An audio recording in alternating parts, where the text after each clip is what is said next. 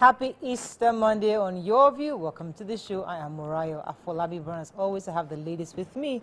Alaja Nima Akashat. Zibiri, how you doing today? I'm fine. So I have a couple of apologies. I had a younger brother's wedding in Port Harcourt. Emmanuel Inaku, he finally got married.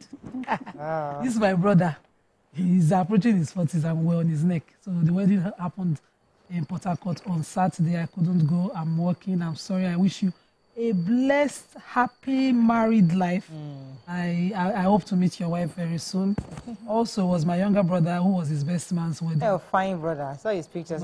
Hey, This is our fine young brother. Happy birthday, IB, and apologies to Otumba as well. It was his daughter's wedding, and I was absent. Happy married life to our younger sister and her husband as well.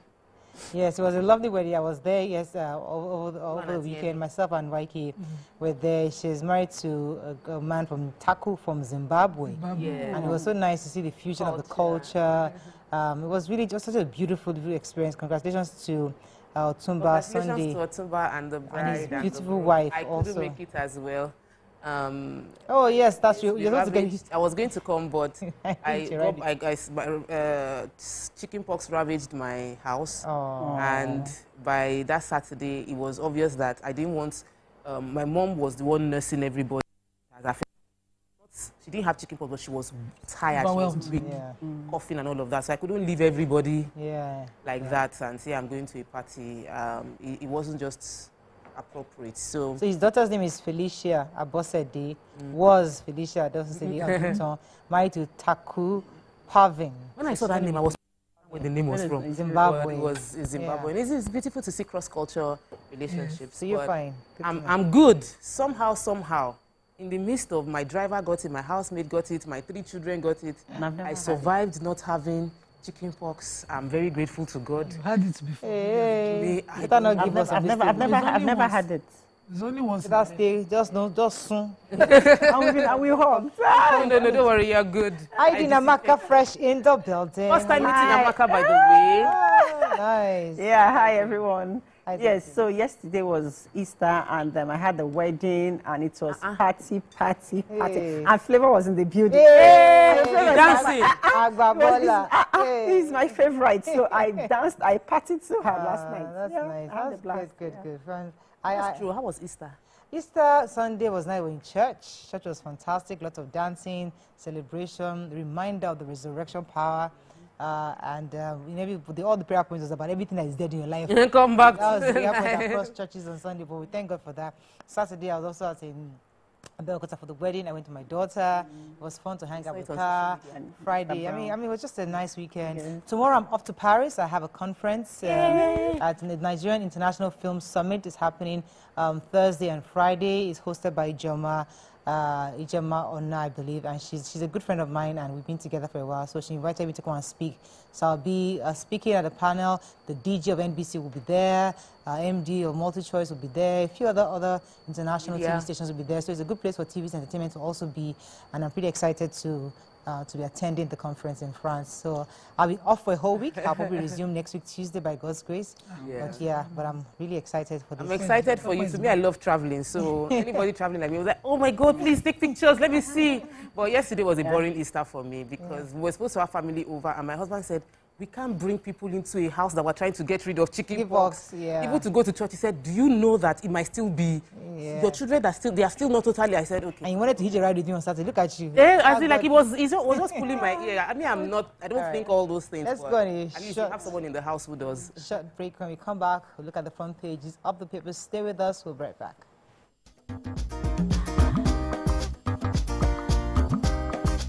Stay tuned. Your View will be right back.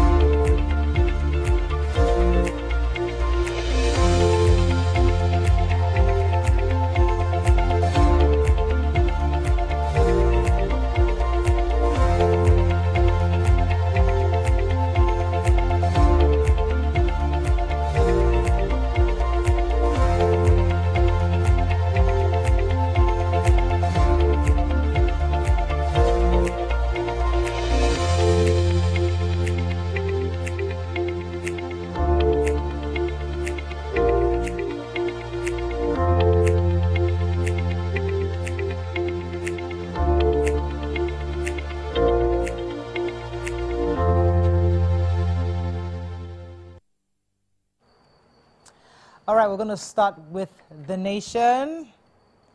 Yeah, we can see somebody's desperately trying to become governor of Ondo State. That's Jimoh Ibrahim, says, I am most qualified. 3 presidential jets proposed for sale. Kaduna deaths, El Rufai's son Bello disagrees with brother. Clergymen leaders preach peace, love to mark Easter. Okay, which story are we taking here? I have the Kaduna drama. Governor at an event. I'm trying to get a town hall meeting. The governor had a town hall meeting in Kaduna where he revealed that his administration inherited $587 million, which is $587 million, 85 billion naira, and 115 contractual liabilities from the predecessor, which was El Rufai's administration in Kaduna. And Bashir El Rufai, son of the former governor, cannot have it. He went on Twitter, X, and he tweeted that, the governor was just trying to cover his incompetence. He says in his tweet, these guys have realized that they are wholly incompetent, and the only way to mask the nonsense is to deflect from a governor who is always sleeping in Abuja to a litany of incompetent aides who were only rewarded for foolish political reasons. But then, we had his reply from another APC chieftain, Ibrahim Amadou, who claims to be his brother. I'm trying to see how. He says that he sides with the governor, that the governor did nothing wrong, revealing that he had inherited some debt. And he says he distances himself from what Bashir had said, and said that he's loyal to the governor. He says, what is wrong in the inability of the former governor's son to comprehend the rationale behind the disclosure to the public? His vituperations are unguarded and unacceptable, especially when the man involved has helped the family during hard times of political waves. And I'm saying it's the business of Kaduna State political business. If the governor says he inherited certain things, you come and rebut it with evidence. Not insult. Not insult. It was done in Anambra when Obiano took over. All right, let's take that story in The Nation. Yeah, so fake soldiers, operatives of the Isheri Osun Police Division in Ogun State, in Lagos State, sorry. Isheri Osun is in Lagos State. They discovered there was a man alleged parading himself as a sergeant major. His name is Femi Balogun. He had on the full military camouflage, and he was around the Ijegun area, the riverine community where a lot of oil bunkering takes place, and it's a haven for criminals. The army he's been on the army's wanted list. Apparently, he has been parading himself as an army officer before, and the visibility patrol along Fagbile Estate in Ijegun caught him. The police spokesperson, Benjamin Ohudeni, already confirmed his arrest and said that the military has been contacted. They confirmed he was a fake military, he was impersonating, and that he will be charged to court. And it's worrisome that somebody can have you can disguise and be fully unrecognizable as a fake military person. We need the police to do more of this so that we can have more trust when we see someone wearing the uniform. Okay, so I have 3 presidential jets proposed for sale. Cost of maintenance now a burden to government. 3 jets in the presidential air fleet are to be sold off. It was launched at the weekend. This is part of the cost-saving measures being adopted by the Tinubu administration. This is fantastic. And we can remember, like sometime in 2016, during the Buhari administration, 2 jets were put on sale, but nothing happened. Yes, they ended up not selling them because I heard this, one of the bidders, instead of paying $24 million, reduced it to $11 million. So they decided not to sell. So 3 planes have been now penciled down for disposal. The main reason is the cutting down of high maintenance costs. I think officers in PAF were particularly concerned about the frequency of maintenance and how much it costs the nation, especially in this economy. The president decided to let off the aircraft that constitute the most burdensome. So that's a good one. So an investigation has confirmed that the presidency might have incurred over $5 million as maintenance fees in the past few months. That's ridiculous. So this is a good one. You sell it to international, different countries across the world. Yeah, so anybody that wants to buy. Even within Nigeria, we don't have any company that can, or any private person that can start maintaining that kind of $5 million. That's a lot. The Punch. Easter, governors, senators beg Nigerians say hardship over soon. TCN raises the alarm over planned attacks on power facilities. Police begin search as Benue man drowns in Ogun. Confusion as man dies in car during Good Friday service. Delta bloodbath. Fleeing Okoma villagers lament hunger and snake bites. Dangote and 106 others get tax holiday over 2.5 billion naira investment. And banks eye Euro bonds, foreign investor for 4 trillion naira fresh capital. Okay, which story are we starting with? Very quickly do the human interest. So this man, an indigenous of Benue State, is Sunday Ogad, reportedly drowned in the Enyuwa River in Odogbolu local government area of Ogun State.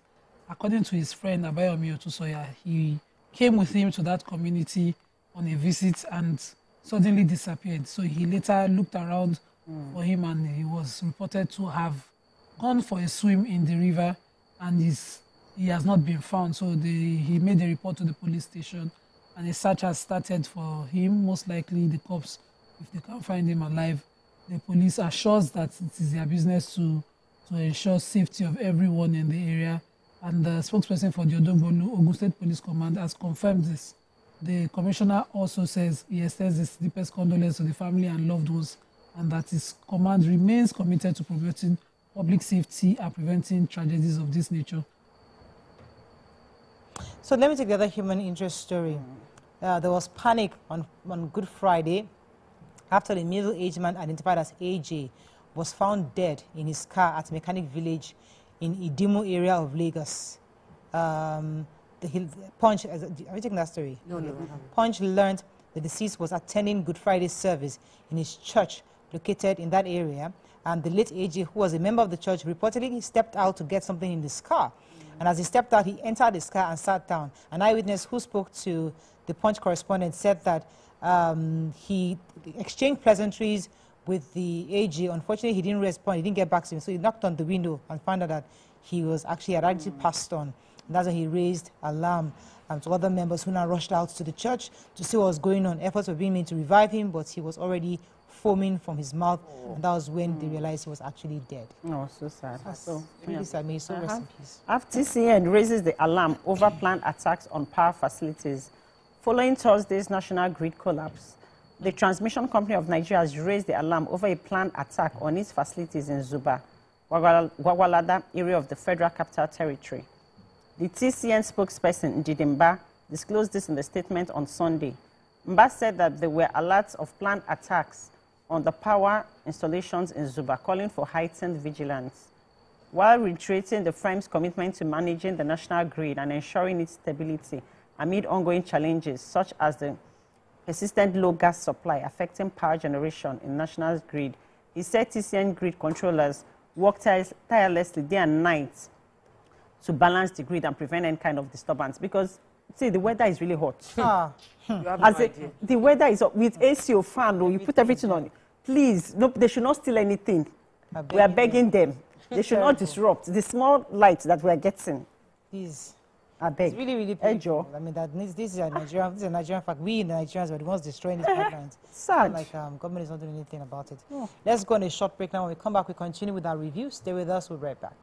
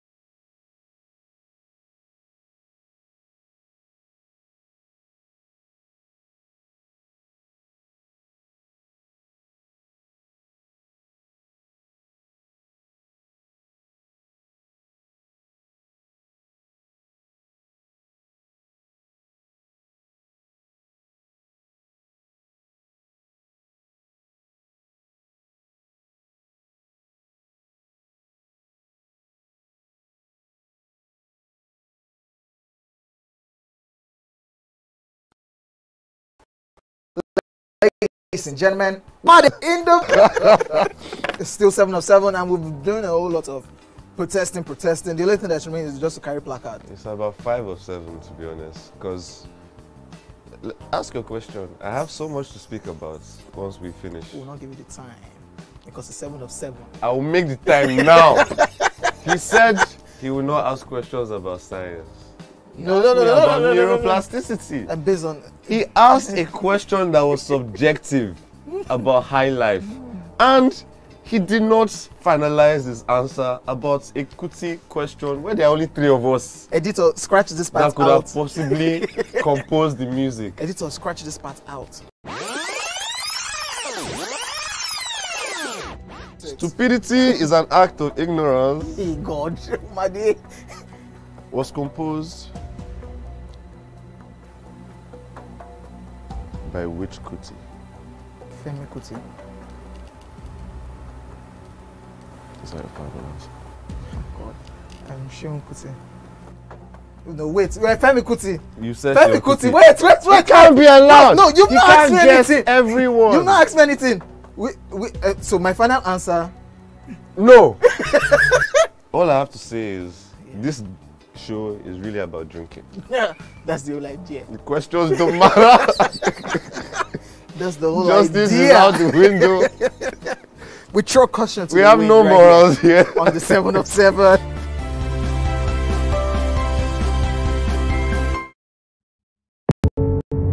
Doesn't occur at the canvas, it shows in the canvas. It shows the conation of raw earthen material slabbed, stroked and molded at a pace provided by the doubt and fear.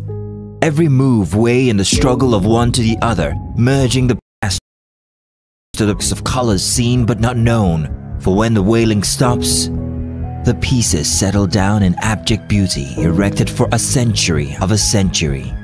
Speaking at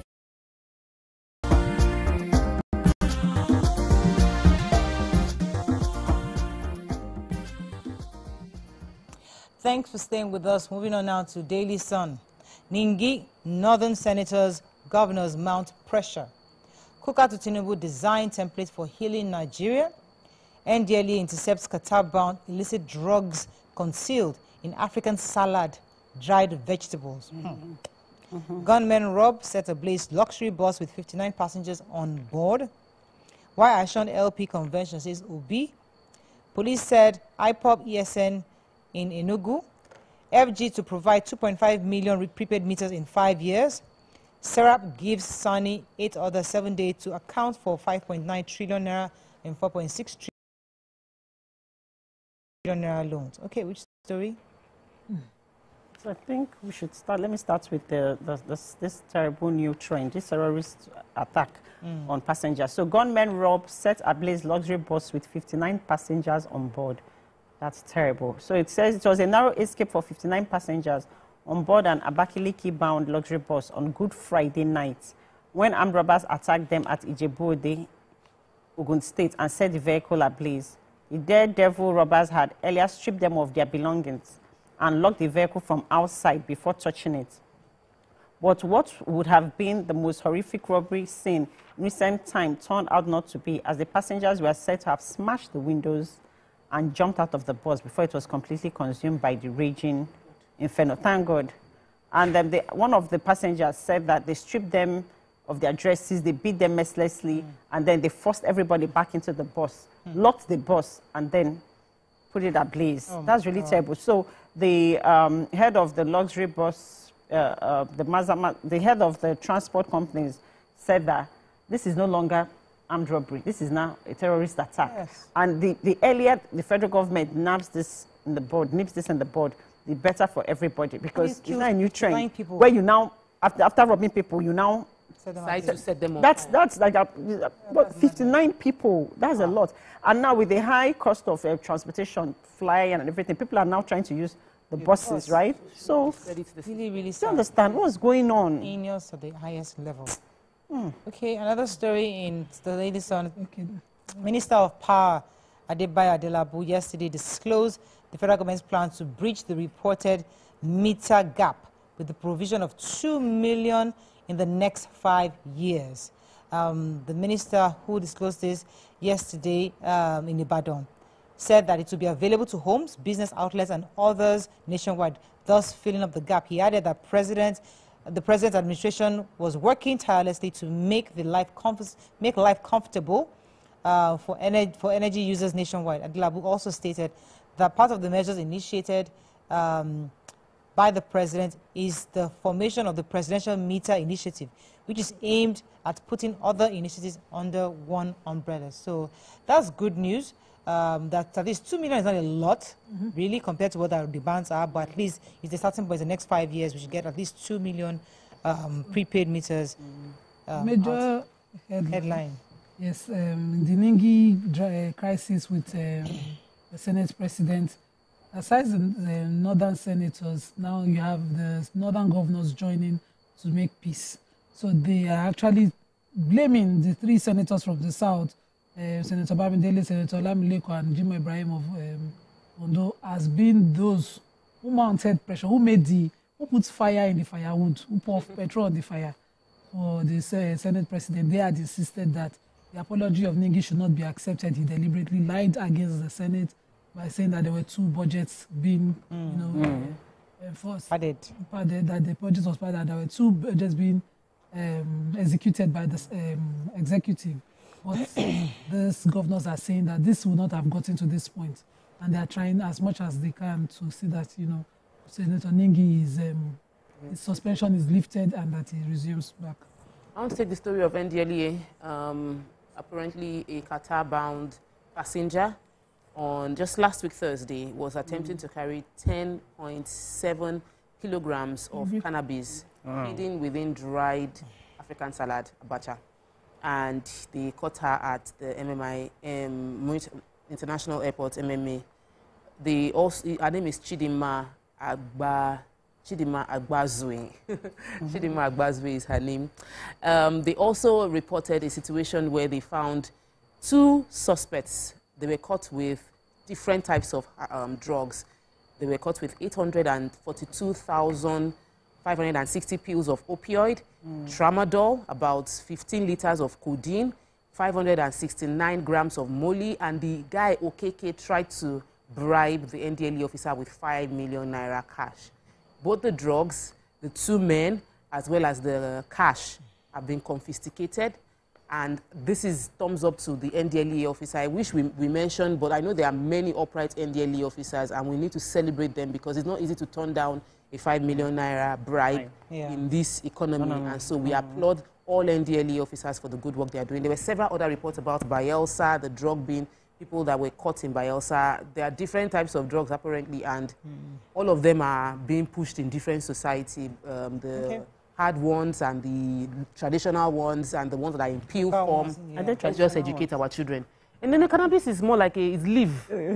So, okay, are we done with Daily Sun? Yes, we are. Moving on quickly now to Vanguard. Recapitalization, banks sweat over exclusion of 3.8 trillion naira retained profit. Why Nigeria's oil belongs to the north by Usman Bugaji.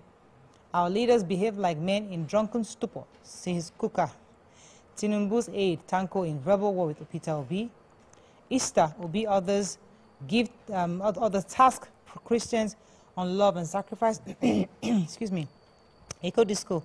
Dr. Tunade holds fort as MD CEO. NSIA to governors. Stop asking Tinubu to curb insecurity in your state. And Okwama residents trapped in forests send SOS to Tinubu and Oborevori. Okay, so I have Dr. Tunade's story. So the Eco Disco MD, according to the Vanguard said they have run their checks, and all the facts indicate that Dr. Sonda, who clocked 2 years in office on March 30, remains in charge of Eco Disco, even though all the drama that we read the past weeks. They said that she's an accomplished professional with 22 years of extensive experience in financial management, with the doctors in financial management and entrepreneurship and a master's in business administration. But since she assumed office at the Disco, she has achieved remarkable milestones. She said she has had the highest ever monthly collection of 15 billion and the lowest ever ATC and SIC losses of 15.69%. That's this success relaunch, and she successfully relaunched the meter asset provider MAP scheme and the installation of 110 transformers within the Codisco network to alleviate overload challenges, just to name a few. She's also was one of those who first of all opened her financial statement in 2022 to the public, and she's continuing to set more milestones. I'm happy that she remains the MD. She's deserving of it. Congratulations to her. Okay, so Professor Ishak Oloyede, who is also the registrar of JAM, that's the Joint Administration Matriculation Board, and also the Secretary General of the Supreme Council of Islamic Affairs, NSCIA, he has lampooned the governors for seeking the federal government's intervention to tackle security challenges within their states. According to him, the president alone cannot handle every situation in the country, hence the need for all 36 governors to look inward and fashion out local means of neutralizing criminal elements and end banditry in their various jurisdictions. He was saying this while giving a Ramadan lecture titled Duties of Muslim Citizens in National Development in Ikole Ekiti.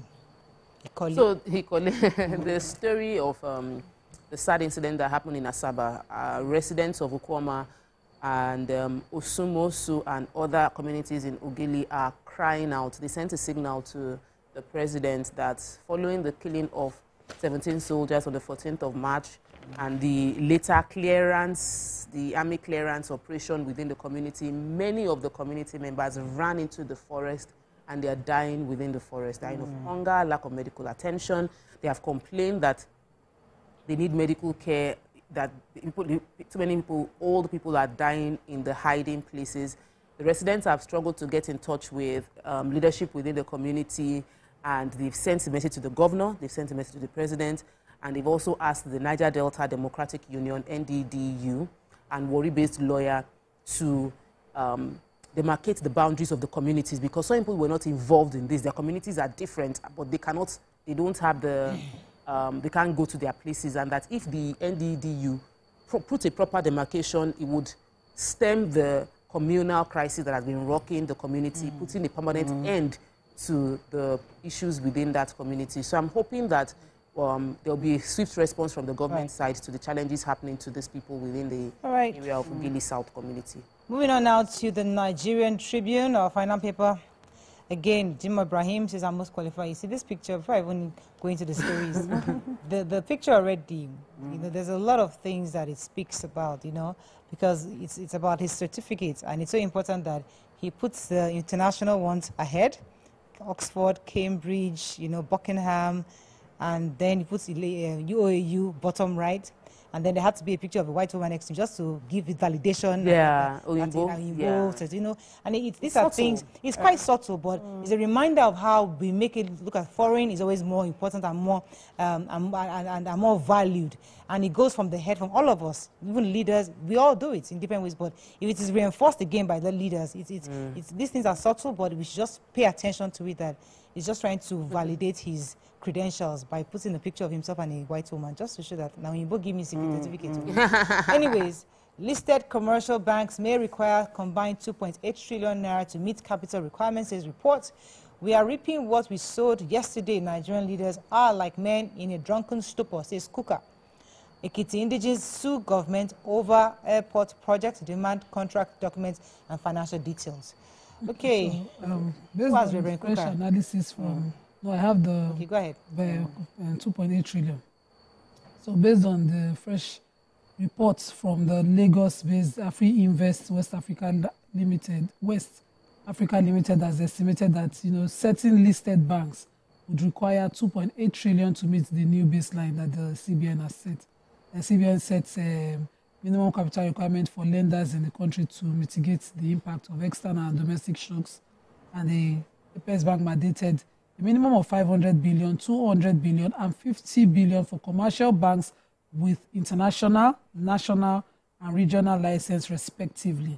So, international 500 billion, national 200 billion, regional licenses 50 billion. The CBN also set baseline for merchant banks at 50 billion and non-interest banks at 20 billion, regional at 10 billion. It specified that minimum capital for existing banks should comprise only paid-up capital and share premium. And they went inside the story to indicate that only one bank can at this time, as in buy, make it to that amount. The other banks, they name them. They say those ones need to join Parapo. I don't want to name them. Please to raise. Send me that report. I need to go and study the banks. Yes. So I know where my money is and see who is merging with who. They're all kind of nervous. But I was shocked that one of this red bank did not meet. Hey, let's go on a break. Okay, catch me. Let's go on a break. When we come back, we continue with the show. It's our Easter special. Stay with us. We'll be right back.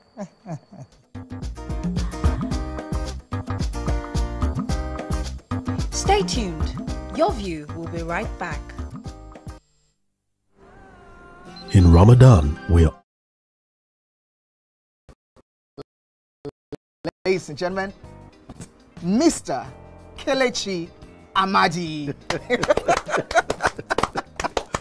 How are you doing, sir? I'm good, my brother. You love that intro, Abby? Yeah. It was great. Okay, thank you. We try like that. Thank you. Now my question, which I feel is a cheap question. Oh, go ahead. What does ISO stand for? That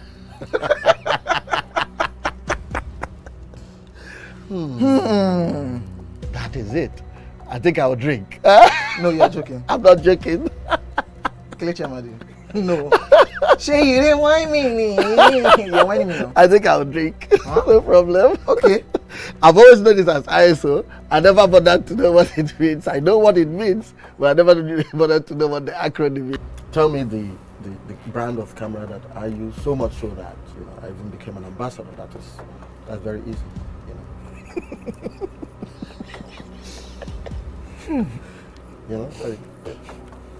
It's out there. It's supposed to be, yeah. I just said, look, I give you this one as a token of my appreciation. Sony. Drink! I'm not done.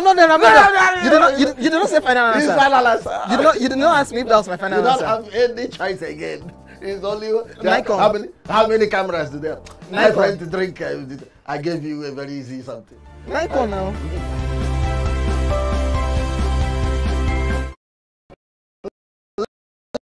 Ladies and gentlemen, welcome, comedian of the Federal Republic of Nigeria, Benga Dainka the First. OJ right here, 7 of 7, like you already know. Benga right here, 7 of 7, like I'm beginning to know.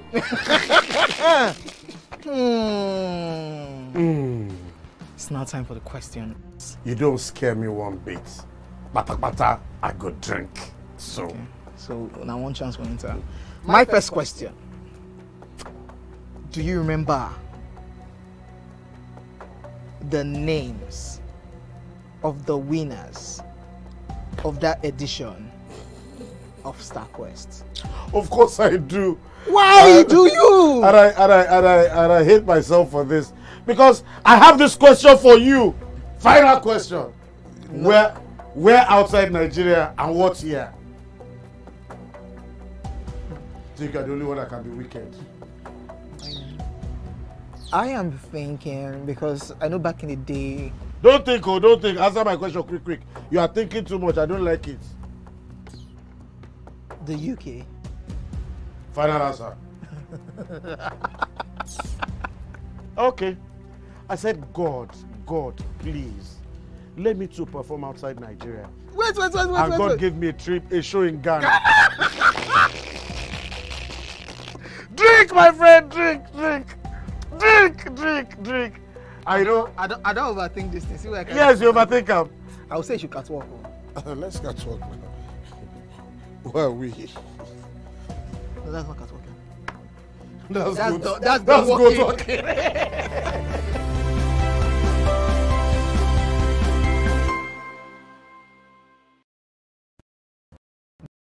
Just a 7 of 7 and signing a sobriety into my hands tonight on this social experiment called the 7 of 7. It's Owen G. What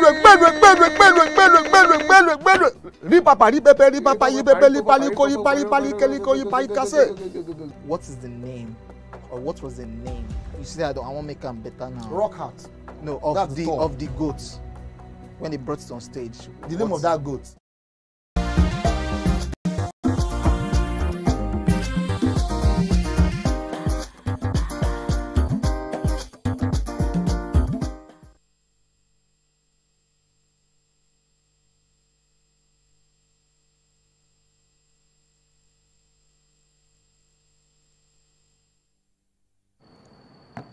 Thanks for staying with us. So we found a video of an elderly couple fighting over money for feeding. In the video, the elderly woman is heard saying, "Give me money to eat. I am hungry. Did you buy any land for me? Look at me, I built a shop there, but it was destroyed by you. Give me money, I'm hungry. Bring that wallet out, I need to be fed." And quite a few people have commented on this, one of which is Commissioner of Police, Dolapo Badmus, also commented saying that she was actually really touched and compassionate about this, and said she was willing to see what she can do to support this couple for at least a year. But this brings up quite a few questions, because there are many layers to this video. There's the part of where are their children, because usually in the African setting, people expect that when the elderly is in situations like this, when they are old, the children are supposed to be the covering to support family. That's one. Secondly, the fact that two old people are fighting, and the fact that the woman seemed to be lamenting that the man destroyed her store. So many things could be deduced from this altercation between both adults. What are your thoughts on this? I mean, what do you make of this video? You can call us on 081-0764-1679, 090-241-63440. You can also tweet to us at TVC. Can I please hashtag YourViewTVC so we can read your tweets? I'll also be happy to read some on YouTube also. Nima, let me start with you. It was quite heartbreaking. These people cannot be less than 80, 85. And these are people obviously living in some type of poverty, and it's clear that the woman is angry and the man also seemed quite upset at each other. So I was so worried that old people fighting. I mean, how are people in their 80s fighting over what? What are your thoughts when you saw this? Let's start with your initial thoughts. So when I saw the video, I could relate. I'd seen old people fighting in marriages before.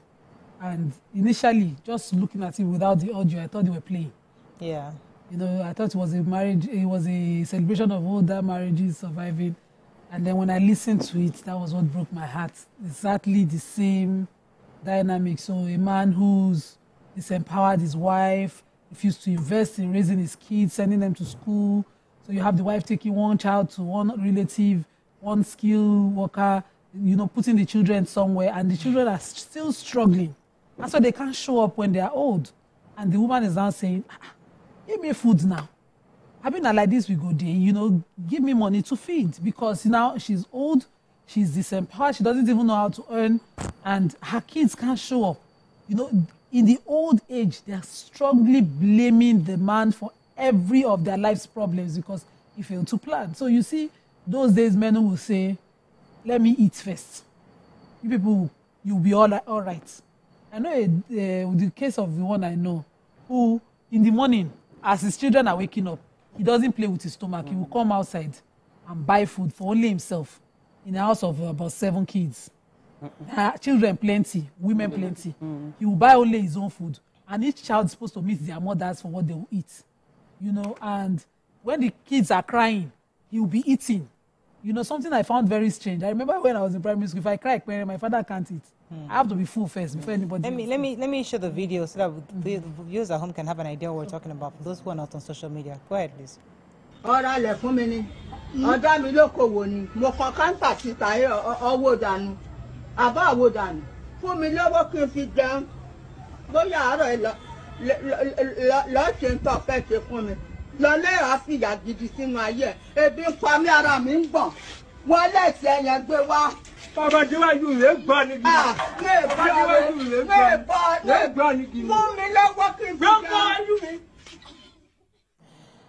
I said, there are lots of layers. I don't understand why a woman is still dependent on a man at that age to be feeding her. I mean, so many questions to be asked.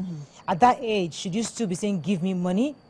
I don't understand. But May that not be our story. We're doing the work. I teach on this all the time. I teach on planning for old age. It's easy for you to look at where you are now.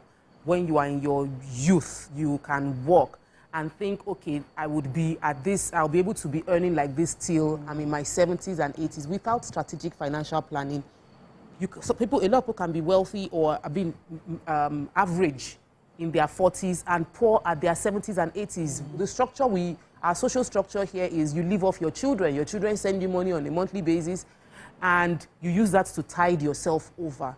Very few actually actively plan for what will happen when I'm in my 60s.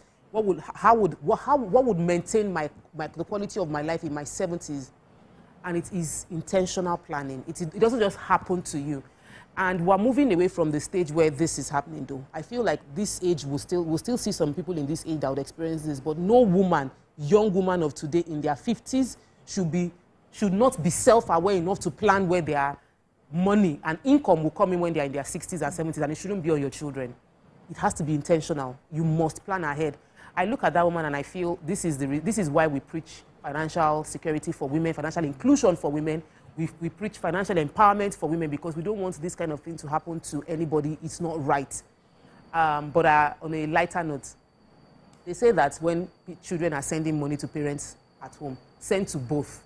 Because sometimes if you send to the man, this kind of thing, maybe they send money to the man. Maybe that's why she feels the man has money and he should give me money, because probably our children sent you the money and you are now holding on to it for your own personal need, as opposed to, if you want to send money to your parents, send daddy's own, send mommy's own into separate accounts so that there is no division or quarrel, because I feel that might be the reason. Okay. The woman says she's hungry and she's shaking. This is poverty.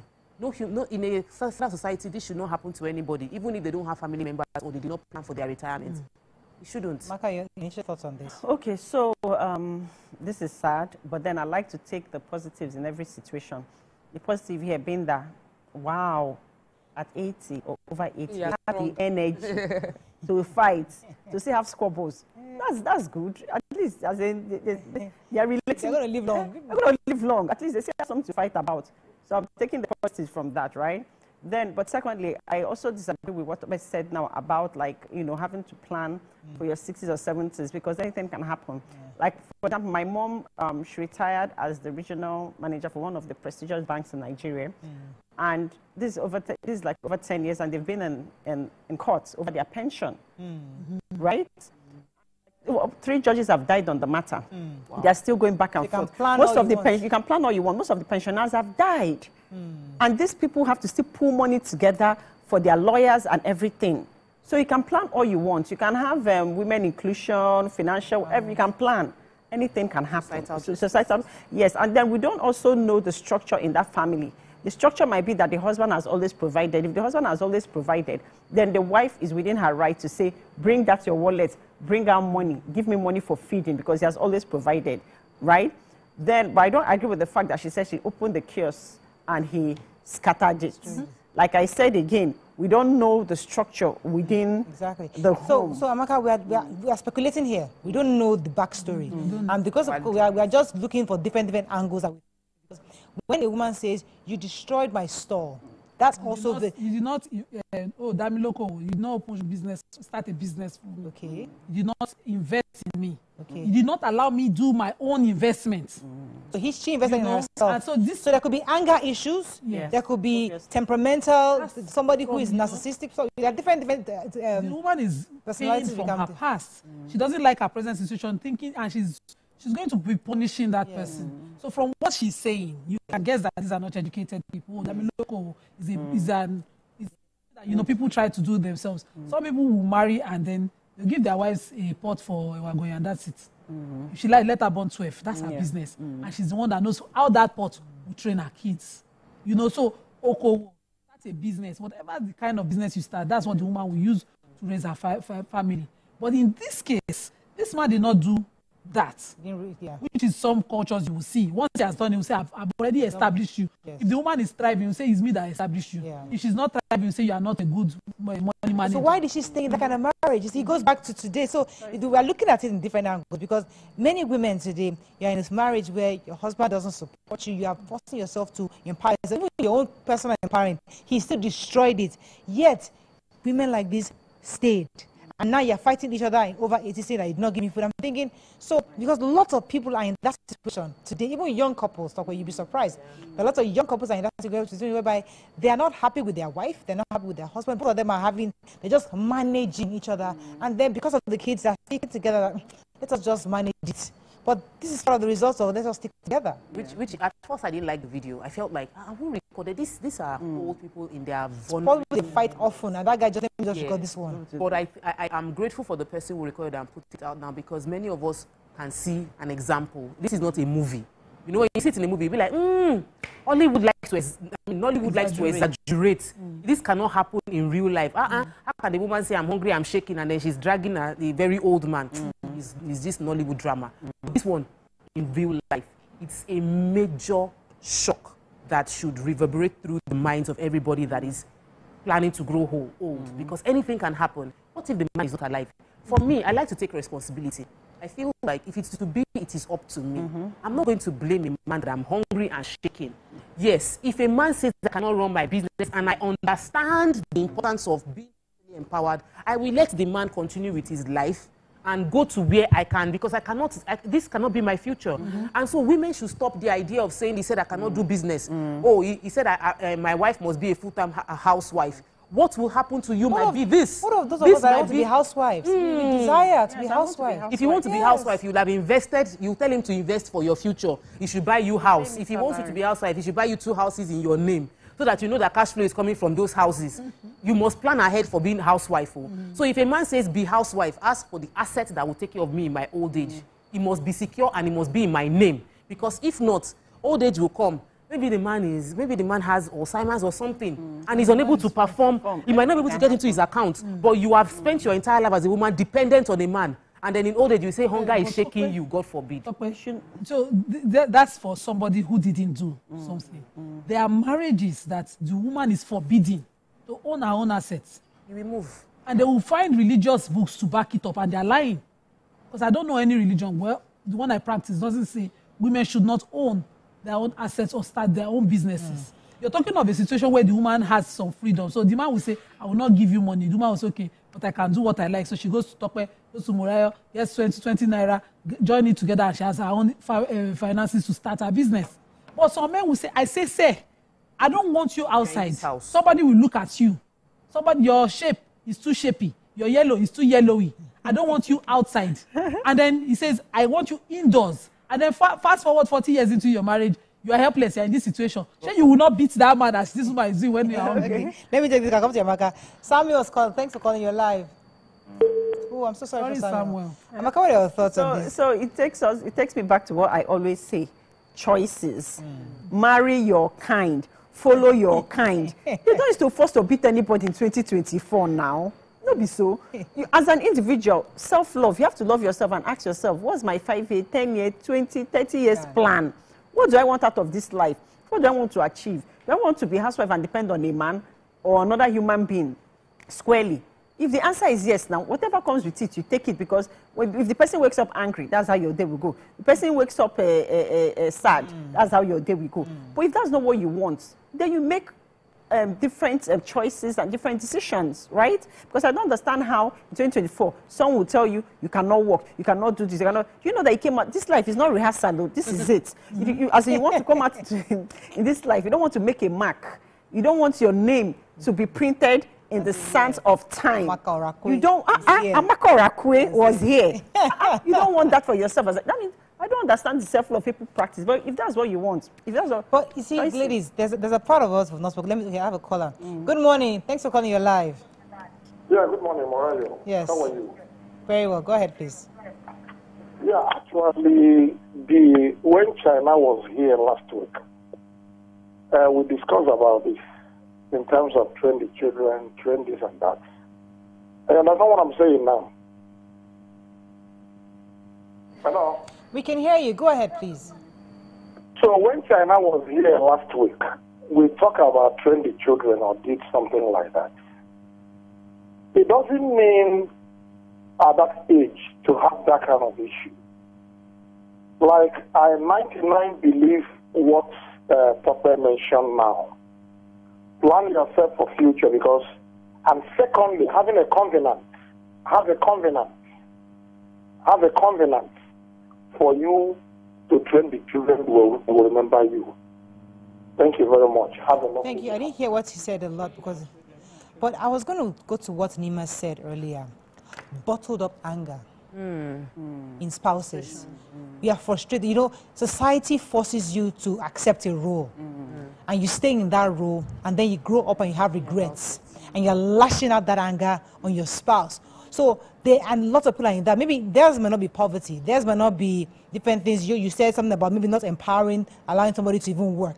But there are other parts of living with somebody that says, you can't do this, you can't do that, you can't have a second degree. No, you have to take care of the children. I remember a story of a woman said, she used to work I think in Lagos. She got a fantastic opportunity in Port Harcourt, NNPC, I think. It was a big job, it was times 3 her salary. And her husband said she can't go. And she stayed in Lagos until tomorrow. She was still lamenting that she wished she took that job then, because she just stayed home. She eventually lost her job in Lagos. She became a housewife. She just felt that her entire life was snatched from her. Now imagine someone like that holding up that bottle of anger in her life, growing up, accepting the reality. I am a housewife. Let me just take care of my children. My children are enough. And you raise them. They now travel around the world, and your husband is there still doing his own business, and you just feel empty. And you're still dependent. So that frustration is part of what we may be seeing in this woman's anger. So how do we avoid this bottled up anger and frustration that we all just carry in the name of let me carry my own cross? This is a much more easier case compared to, so you still have it good. It's just that one time experience, you've not been able to let it go. So maybe if you have therapy and talk to someone, you can actually let it go. I mean, your economics are not bad. They are not begging. It is not that the man disempowered you enough for you to be in this woman's case, where you are totally broke and hungry and helpless. So you can have the talk. Once I had an event I wanted to go about 8 years ago. Can I pause you for a second? Someone from just called back. I don't want to lose him again. I think we lost him. Go ahead. You're talking about this. I think he's lying. So I had this event, and it was an evening event. My husband just couldn't process going for an evening event. So a friend of mine and myself were invited for that event. It was a close female mentors kind of thing. And by evening, it was in Ikoyi. I got dressed to leave the house around 3. I said, the event starts at 4. I'll be back by maybe 8. And my husband was like, go where? Without driver, without security. I beg, sit down. And so I didn't go for that event, but my friend went. And my friend would not let me hear the last of it. No. Everybody kept asking of you. Everybody said, and now calculated what I projected would have connected that day. I had to sit him down. Sit down. See what you have cost me. If this opportunity comes again, and then I don't think I'll be able to let it go. I want to be able to forgive you for it. I didn't know. I'm so sorry. Because I had said it now. Maybe, I've been able to ease that anger. But each time I see that my friend flying, who was able to attend, I'll be like, you must see your life. So sometimes this cannot be so bad. If she can have that conversation, it's okay. If the person you're married to, you can't talk to them about how something hurts you, how important things are to you, how your sacrifices are not being. Some people you can talk to them, they will not answer you. Hey, talk your talk. You mentioned many people living in that frustration for a very long time. Because we have a culture of submit, tolerate, submit, endure. A good woman endures, a good woman tolerates, a good woman submits, and people stay in that relationship for many years and hoping that one day it will get better. It go better. You are enduring, you are tolerating, but you are getting bitter. Scientifically, the bitterness of endurance is linked with many chronic diseases. And we know, they've confirmed it. This is not them say, this is scientific. When you are bitter, you are withholding a lot of things. There's cancer. There's a lot of things that follow that would affect you.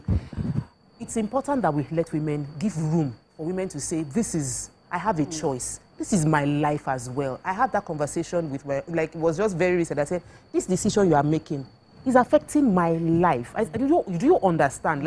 My life will be affected by this your decision. It's not just about the children, me. And my life is very important to me. So think very well. I was like, please, think very well before you make this decision. Because it will affect not just me, but our children. And I want to follow you, but I need to be convinced that you have given it deep thought. It's not your ego, it's not your pride, it's not just what everybody around you is saying. I think that we need to raise our women to be able to speak up and be able to fight for what they strongly believe in. I wish this old woman had fought for her shop. She had fought for that kiosk. She had fought for financial independence because she would not be crying and shaking with hunger if she had fought earlier in her life to be financially independent. Now she will not be hungry. Exactly. Yes. So I remember, like, I think I have a caller. Hold on, Maka. Hello, good morning. Are you there? Okay, I'll go in the shop. You're going to come back. I'll start with you, Maka. Stay with us. We'll be right back.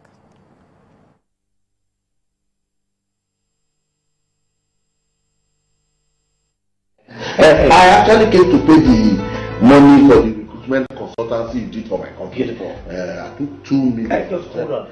I now collect dollars. What? Yes. I don't understand what's happening to Naira these days. So it's going to be 2 million. Ladies and gentlemen, please, to the Sharon and only Pere Egbe. Which of the following is false about teeth? We are born with 20 primary teeth. Teeth are the hardest substance in the body. Teeth are the strongest bones in the body. Teeth is not a bone, actually.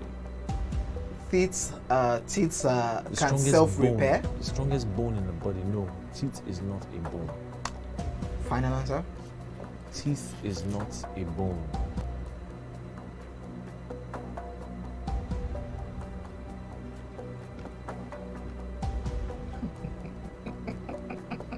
You know what came to my head now? That sound. Crickets. So, editor, you can put that cricket sound there. You can still put it down too.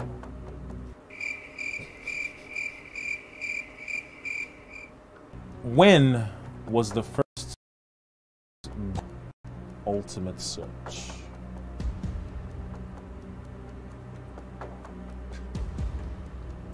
Editor? Don't put any cricket sound. I'm talking. Okay, Pere. How many times has Ghana qualified for the World Cup? 5 times. Hey, you can't do that now. That's what it is. Wait. Calm down. Why are you like this? This is your team. Small play now. They will not Somebody cannot play with you again. They will not be impressed though. The team that you're supporting. And Ghana will be alright. Yeah, that's last. Charlie? Cheers, Charlie.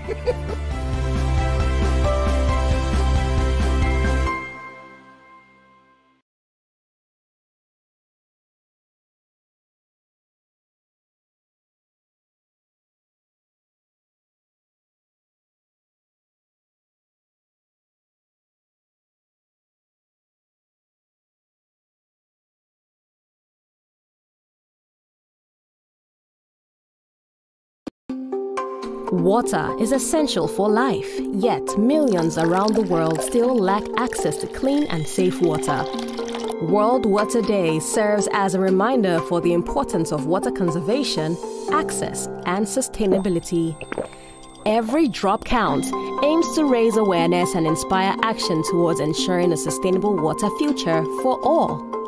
Join in promoting peace through this water campaign, because when we safeguard water, we sow the seeds of peace for generations to come.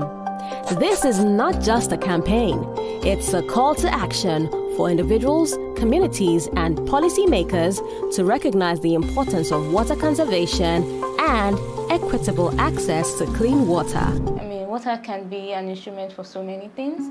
Water can be a weapon. Sometimes water can also be a trigger. And lastly, most importantly, water can be an instrument for peace. Boiling of water is the safest, easiest, and fastest route. Thanks for staying with us. We're still discussing this video. Let me take this caller. Good morning. Are you there? Yeah, good morning. You're live. Go ahead, please. Okay, my name is Nelly Awo. Welcome to the show, Nelly. Yeah. Yes, I'm happy to be here. Go ahead. Don't listen to the TV. Listen to me directly. Go ahead. Hello. You're listening to the TV. Yes, Talk to me directly. I'm being disturbed by the woman's video you are playing in the background, but I'm just hearing Aramingbo. Okay, basically what I want to say is I key into what We have to cut that line. She kept listening to herself on TV. All right, so I was going to come to Maka. I mean, we're wrapping up on this. But we've not touched the issue of the children. We don't know if there are children involved in this. We don't know how, even though, yes, we're trying to live in a modern world where don't depend on your children, but even if you don't, your money is not going to totally fend or care for your family. But in the least, children should at least send something. Don't you think that the kids are also guilty of this? Yes, so for example, supposing the kids send something, or maybe they send to the man's account, and maybe that's why she's saying, bring out your wallet and bring out money. How about couples that don't have kids? Or how about couples that had kids and their kids are late? So, we have to take it from different perspectives. Yeah, it should be depending, because I can remember, like I said again, choices where in the past, when I was dating someone that said he didn't want me to be traveling so often for work. And then and then that year, I told my sister that this year I'm going to be a Proverbs 21 woman. Submissive, in fact, everything. And my sister said, okay, let's watch. And then big opportunity came up within the oil and gas industry. And I now called him, I said, the CEO, that I have to travel, this opportunity came up. He said, don't I know that they are supposed to call my man to take permission? Like if we were married, don't I know that they're supposed to call my husband to take permission before? That day, I forgot that I was a Proverbs 21. The thing flew. As in, I went off. When I was gisting my sister, of course, I took my opportunity. When I was gisting my sister said, what happened to Proverbs 21 woman now? I said, well, she was an industrious woman too. She was also a woman who was taking care of her things. So the Proverbs 21 doesn't mean that you just be subservient or But you know the way, the moral aspect, like the way churches preach, submissive 21, you have to do this, so answer to the man. Let me take this call from Mrs. Ola from Ikorodu. Thanks for calling, madam. You're live. All right. Hello, can I start speaking now? We can hear you very clearly. Go ahead, please. Okay. I'm a first-time caller. Come to the show. Please, on this topic you are discussing, I felt for the old woman and the old man. So, actually, we cannot really say the two couples, they don't plan their life. But much of the problem here lies in the hand of men. They are Nigerian men. They think they have all what it takes over their wife. Actually, it may be the hunger, because the man did not allow the old woman to trade when she was younger. That makes the woman to stand up against him now. But it's late. It's late, so we need to be prayerful. And thank you very much, Ola. Which goes to what Tokwe said earlier. If you want to fight early. Not when you're 80s, 70s, now start regretting. If you want to have that hassle, that they're going to want to haggle it out, better start haggling now with your husband and try to get what you want. Because I usually say in your 30s or 40s. That post these things online, it's wickedness. And that was my first thought, that when I come on the show today, I'll say, like, who was that wicked person that recorded this? Now I'm saying I'm grateful for the person who recorded it, because now we can see a sample of what we never want to be like. I'm the vice chairman of my zone, my community, and we were doing a meeting, and the people were like, a lot of them, people that come for community meetings, a lot of them are retired. They were like, I'm retired. What I do in my time is I volunteer for many organizations, and I want my community to be safe. And he said, I have to focus on my investment, that he had to sell some properties in Nigeria and bought properties abroad. He said, because I don't want to stress my children to be paying for my business class ticket for me and my wife to travel. He said, all I just need is to earn about a few thousands of dollars on a monthly basis, 1,500, 2,000. That way, if I save, I can buy my ticket for me and my... And like, that's a man already. He's retired, though. He's in his 70s, and he's still planning and converting some of his Naira investment into another, because he realized he's spending, all his children are abroad. He wants to visit them, and he doesn't want to burden the children to pay for his tickets. He said, I know they want to buy me economy, and I cannot fly economy. So I made my wife must travel business class, so I must reconvert. We were having the conversation, and I just appreciated the wisdom from a retired person, for me as a young person to know how I'm planning my finances ahead of the time, not depending on my children to be the one to sort me out in old age. I think we can wrap up on this. Yeah, go ahead. So I just want to say that fight that you want to fight, if it is not productive, that's your key to step out. Exactly. I'm not asking everybody to just jump and leave their marriages. I'm just saying what I have experienced. Let me take our final caller.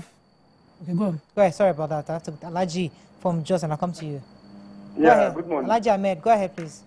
Yeah, how's everything? I'm greeting every one of you in the house. Thank you, sir. Thank you, sir. Happy Easter. Wish you the same. I always enjoy your program. Thank you, seriously. I always enjoy your program. See, this thing is not funny. It's not funny at all. You see, when you have a wife at home and you can't plan for your wife, in fact, you get yourself to blame in the future, especially when you are getting old, or especially when something happens to you. Don't think because you are having today, something might not happen tomorrow. No. When you are in this world, when you are going out, you need also to plan for your wife. You need to plan for your future. Once you are doing something and you are getting something, call your wife to attention. My wife, if you really love your wife, call your wife. Don't even have any biased mind to her. Let her find something doing. Then you plan with her towards the future. Though it's only God that has everything at hand, but whatever you lay your hand on, God will prosper it. Thank you very much. Yeah, Ahmed. This case, I had a person whose sister reached out to me on an abusive marriage of a younger sister up north. And this lady entered the marriage not knowing that she was going to meet a senior wife. She made that one being thoroughly abused. TSV, domestic violence case, serious one. So she joined and they continued with both of them. She strategized within a number of years as she was having kids to make sure that she leaves that marriage with something. So whatever money she got a master's. The money she had a PhD in that marriage with the beating. Proper planning. With the beating. And fast forward to last year, she reached out to me for legal services. I said, okay, if you can get yourself to Lagos free, we did not even do any court case. She have removed. And she has started to empower herself. And when I look at her age and what she has been able to achieve in such a serious strategic. Yes. Strategic even woman. in the midst of the trauma. In the midst of the trauma, how do I'm already here. How do I come back? Yes. And even when she came back, it was an abusive method that they tried to use to get her back. And she came home to family safety. Now, that's important. Everything that worked hand in hand, because for the fact, in fact, the father still alive saw the gory pictures and things that had happened over the years, and he was in tears that he put his daughter. We have to wrap up on this, but remember, we need everything to work together for good. CP, the Lako Badmo said that she's going to see what she can do to support these people, and I hope that she's able to reach out to them. If we can find them, we can support them at least for some time until they're able to have some kind of structure to feed themselves. But I think that's all we can take. But the lessons we've learned pretty much from this is that plan for your future. It's never easy anywhere, and even with all your planning, anything can still happen. And it's really God that can help us here. But the truth is that this was not a very interesting video to watch. It was really painful to see people in their 80s. It's time for them to be having insini, rest of mind, peace of mind. That's when they're haggling over money for food and stuff like that. Okay, that's all we can take on this topic. When we come back over to the next topic, stay with us. We'll be right back.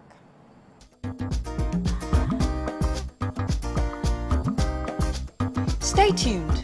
Your View will be right back. What the?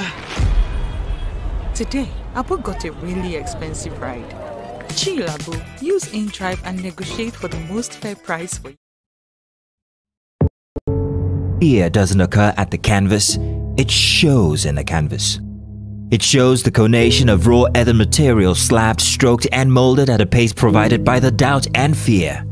Every move way in the struggle of one to the other, merging the past to the present, brushstrokes of colors seen but not known. For when the wailing stops, the pieces settle down in abject beauty erected for a century of a century. Speaking, advocating, protesting as the arts are meant to be.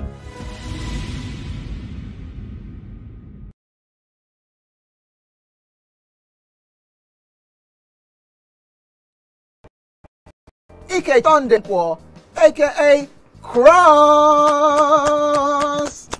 Now your intro without wow. So there's a name that thing that's. I'm just drinking because you say I should drink. There's no particular answer. You think it's only that can be wicked? What's the answer? Subterfuge. Eh? Yeah. They claim you did, but you said it just happened. That and it's called what again? Subterfuge. Subterfuge. S-U-B-T-E-R-F-U-G-E. So you look me finish from head to toe. You look at a person who go know what to become hustle.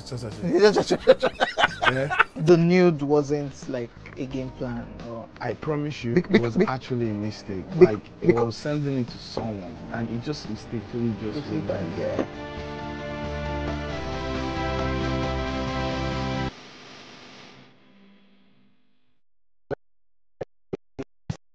Gentlemen, member, dancing queen of the 80s, non-conformist, Afrobeat historian in her right, and long-standing member of the multiple award-winning all-female show YourView, Omoyeni, Yeni, Anikulapo Kuti, aka YK Power!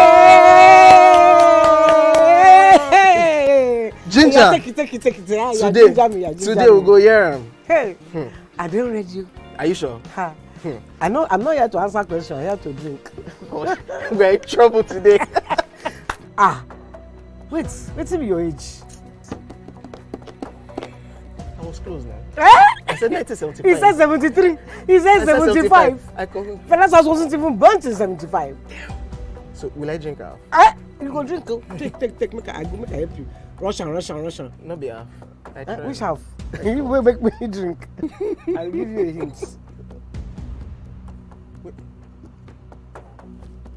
Lights in no.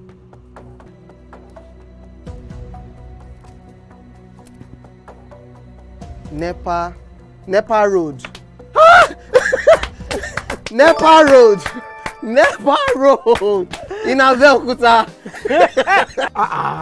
First of all, my brain cannot memorize everything. A big black bug. A big black dog. A big black bug. Oh, sorry. A big. It don't start.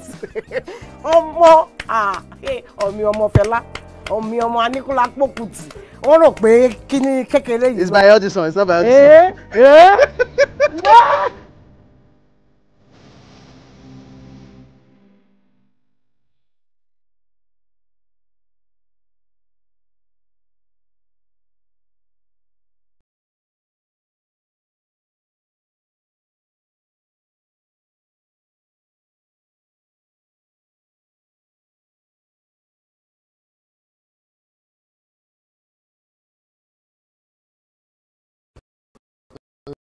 Ladies and gentlemen, the one who can make time stand still forever, Mr. Kelechi Amadi. How are you doing, sir? I'm good, my brother. You love that intro, Abby? Yeah. It was great. Okay, Thank you. We try like that. Thank you. Now my question, which I feel is a cheap question. Oh, go ahead. What does ISO stand for?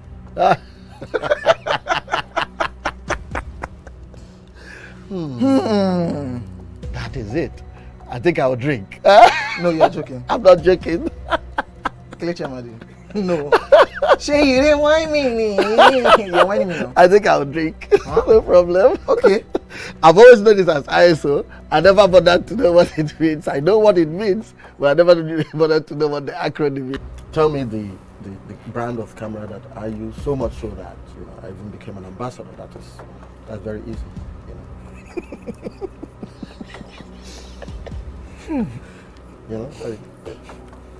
It's out there. It's supposed to be, yeah. I just said, look, I give you this one as a token of my appreciation. Sony. Drink! I'm not done. You did not.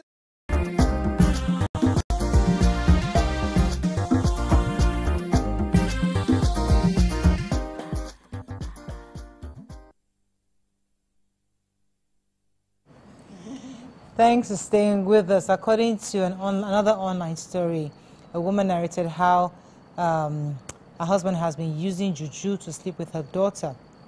According to her, she says, I have failed as a mother. I was guarding my daughter from the outside world and forgot to guide her or guard her from the enemy within. This sad story caught quite a bit of attention online, and it reminds us again of a story of Dr. Femi Olaleye, who also recently jailed for a similar story. But in this case, In this particular case, this woman felt that she has failed her child for not guiding her or guarding her against the enemy within. And lots of people are also in this situation. You would think that when an Olaleye story happened, many would have understood the importance of protecting the girl child, especially even the boy child. These days, there are lots of helps that are molesting girls and boys and girls also. So what are your thoughts in this particular case, though? Her husband is molesting or is raping her child, her daughter. Is possible. I don't know if it's biological father. I don't know if it is a stepfather. We don't know the details. But mothers find it difficult. I don't know why today mothers still make this like an issue of conversation to ask for help, You know, they'll look for somebody to, and this is happening. And I'm thinking, this is a no-brainer. There's no conversation in this. There's the fact. You shouldn't, I don't understand, but people still feel the need. People still feel the need to ask for help. It's a panic. This situation. It's the panic because, like, for me, it's open and shut. Yes. There's no, can I discuss? There's no discussion. There's no discussion. There is arrest the person and get it. I mean, but arrest when you have, you know, like it's not an easy decision to make. It's a shocking experience to anybody that finds themselves in that situation, and you just want to be sure you're not insane. You know, like, because at the end of the day, in most cases, we are more conscious of the uncles, the neighbor, the security man, the driver. We never think that it will be incest. And so when people find themselves in incest, there are many categories of conversation people need to have. Would I want to arrest how would the other siblings feel about the situation? How would family members feel about the situation? How would everybody now get to know that this is what I'm going through? The entire world will know that this is my experience. Like, it is a whole lot of what you will see as not necessary or important, but we can't wish it away. People will think that way and feel that way. So maybe what you now get is support from those you reach out to make you feel like, go take it to court. You need to do this to support your daughter. You need to do this regardless of how the family will feel about you. Culturally, what we do in this situation is you hide the situation, resolve it within the family. I say, like, let's resolve this thing at home. Let's not make it a public thing. It should not become a public shame. But she is valid in reaching out. Okay, so like back in the day when I was living in Port Harcourt, I visited my tailor, and I met a lady with a newborn baby and like a 3-year-old girl, and she was crying, she was weeping bitterly. I kept wondering, like, what's going on? So the seamstress, the tailor, told me, please, I should give her some time. I shouldn't be upset, you know. And she kept, you know, hushing and speaking to this lady for a while and consoling her. After a while, the lady got into the taxi and left. And I asked her, I said, what's going on? She said that the lady has been crying, that her husband has been molesting that 3-year-old child. I was so mad. I said, why didn't you tell me? She said that they're trying to like hide it and everything. I said, okay, why has she not left? Has she not called the police? What's going on? She said that the woman just had a newborn baby. She doesn't have a job. She doesn't know how she's going to leave her husband. She's trying to still hush. I was so mad. A 3-year-old child. It goes back to, I don't know, I understand all the various factors people can consider. But I think we need to start getting people angry about stuff like this, where it's not time, because when you think about it, that's when you introduce all the factors. But the moment something like this happens, I don't think women should start processing. It's something that should be automatic, where, you know how when you live abroad, automatic you do 911. You don't even think of when something wrong with you, 911 automatic. We need to start getting women to that point where these kinds of issues is not up for conversation. Yeah. It's for immediate arrest and prosecution. I know, Nima, let me come to you, because this is your area. You have lots of people here that are persecuting all sort of cases like this. Titi Revival. I know. I sent somebody to her. This happened. Interestingly, I got a call. I'm not going to mention the name of the person that called me, because I gave her Titi's number immediately. I said, call Mrs. Vival. She would definitely be. This we found out a teacher has been raping, was molesting a child during examination. I'm still going to bring her to probably talk about when they are ready for this conversation. The teacher molested the child while they were doing an examination and told her he would give her the answers, the marks. Oh my God. At that age. This was a child. This happened Very recent, though. Very recent. I told her, just please call Titi immediately. That she will be all over this case like white on rice. So you cannot go wrong with Titi. But let me come to you because For this case, too many unsubstantiated claims for me. So they use Juju to sleep with the girl. They use Juju blindfold on me, spiritual blindfold on me. So I cannot see. So I can't see. You know, it just doesn't just tidy up properly for me. I think that this woman actually failed in the sense that she wasn't an on top of things mother. I know that I'm not going to sit here as an African guy and say there's no Juju. I think everybody just uses easy excuse. When it works and it doesn't work for you. So you're in a house with a man with this kind of tendencies and you'd rather just say, oh no, Juju. Why I'm saying this is because there was a case of a former neighbor. She just moved recently, where she was telling me about how the young girl that they brought from the village to stay with her mom was being abused by a neighbor, an older man. So the girl was about 15 and she finally fell pregnant. When they asked who is the man, she pointed to the man. The man was an older man. So that one now brought religiosity into it, and the wife now came and said, you want to break my home. The woman now went on the defense of the man, now stating that the young girl was a witch, that she wants to break her home. Nobody was addressing that the girl was pregnant and that the man had an underage sex with this girl, you know.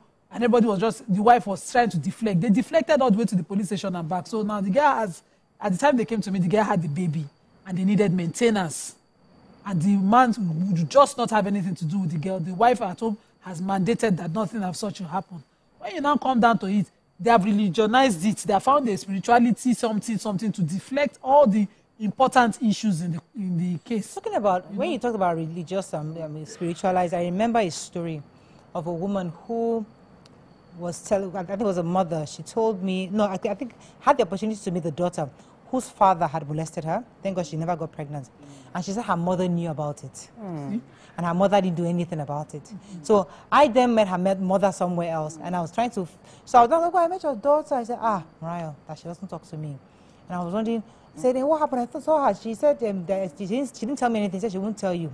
And she's like, I failed my child because my husband was sleeping with her, and the only reason why I kept mum was because I was not empowered. Financial empowerment is one reason women say that they cannot leave their husbands, because that's the only way. You're not the only person. I have 4 children. If he's molesting one, at least he's taking care of the remaining 3. That's the mentality some women have, that, okay, yes, just look at yourself as this. What should we sacrifice? This is the problem. No. But he's feeding us, he's paying the school fees of these other children, he's been a father to these other children. So that is where, so this woman was admitting to me that she was blind, she was foolish then, but now she knows better, but her mother will never forgive her. So enlightenment is extremely important. And when we say enlightenment, it's not even about financial, it's about letting people understand, letting parenting, enlightened women, enlightened to understand your responsibility and who your responsibility is called to. Before you have children, you're responsible to your wife, your husband. When you have children, your responsibility shifts to taking care of those children and ensuring they are protected. I also think that as a society, we have condoned this thing for so long. It has become like, it happens. You're not the first person. Take a boo. Let's cover it. We need to start seeing when people come out.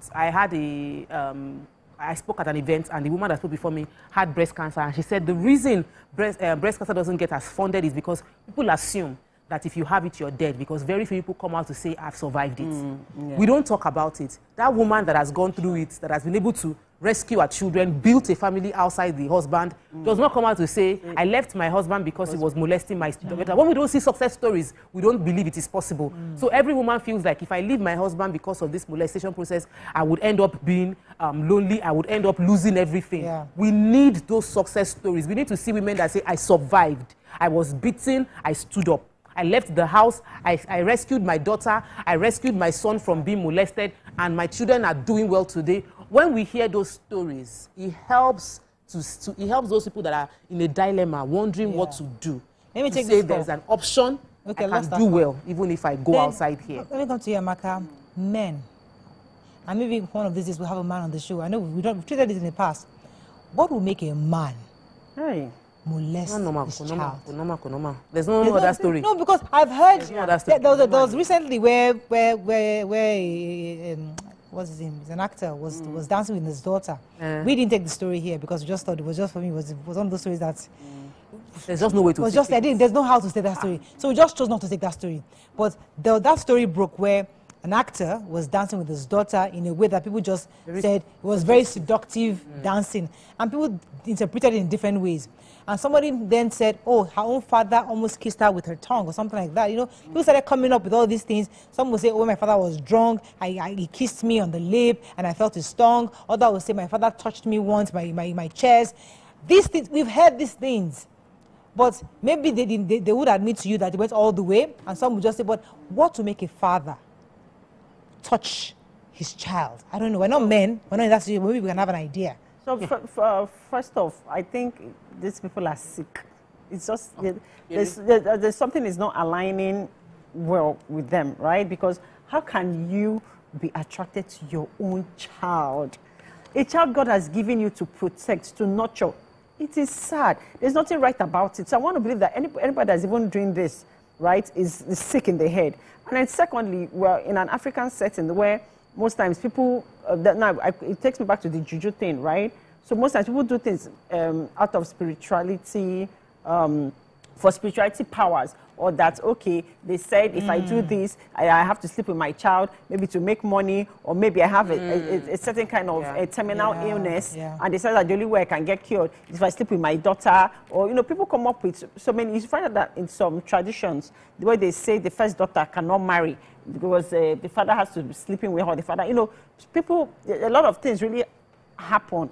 And people know about these things, and they still condone it. Because how can you, as a mother, what do we say about that woman that knew and said because of money, because she was not financially, she must be, oh. But Amaka, there are also stories of women who have slept with their sons. So there's a part of our brain that doesn't interpret that this is my child. I'm asking, wait, I'm asking, because maybe if Gobia Juju was here, you know, she has all these psychological things. It's a mental problem, but there are some women that will sleep with their husband died many years ago, or call me, and you sleep on their bed, and before you know it, he's now somebody they are touching. Things are happening. So it's a mental situation, but the truth is that there are some men also that do the same thing with them. So we mystify what we don't understand. It's a culture. If this water is carrying people away, is a God in the water that is carrying them away. So if we see something that is unusual, we want to just assume that this thing could only have happened because there is a spiritual dimension. Let me pause you a second. I have Dr. But a lot of times it is mental. Olusegun's been holding for a minute. I'll come back to you, Tokwe. Dr. Olusegun, you're live. Go ahead, please. Thank you.